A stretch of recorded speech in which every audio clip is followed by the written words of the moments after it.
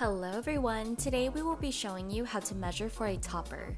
To find out what topper size you will need, you will first need to take your measurements, so get a measuring tape, a piece of paper, and something to write with.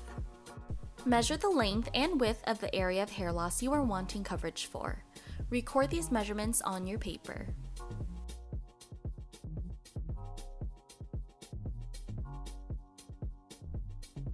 You will want to select a topper size that is about 1 inch bigger than the measurements you recorded. This will ensure that the clips on the topper are landing in a sufficient amount of hair to support the weight of the topper. Check out our helpful topper chart to see all the topper options we offer.